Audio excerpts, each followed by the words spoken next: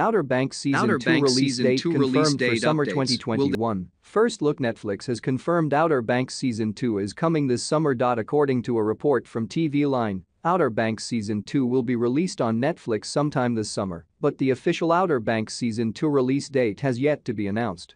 Netflix also shared the first look photos from the new season. We'd heard some rumors that Outer Banks Season 2 would be coming to Netflix in the summer of 2021, so this is great news.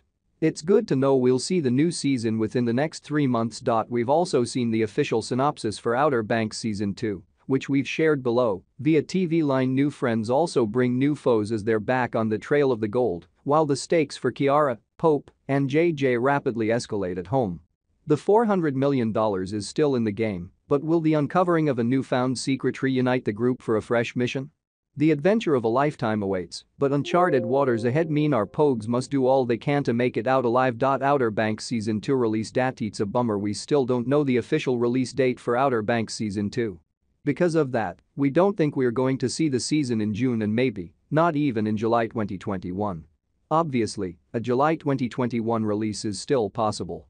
It's much more likely that we'll see the new season in August 2021, based on when production ended and how much we're expecting Netflix to promote the series. We know production wrapped in April, so we have to expect that there's going to be a gap of at least a few months before the season is released. We'll keep you posted on the official release.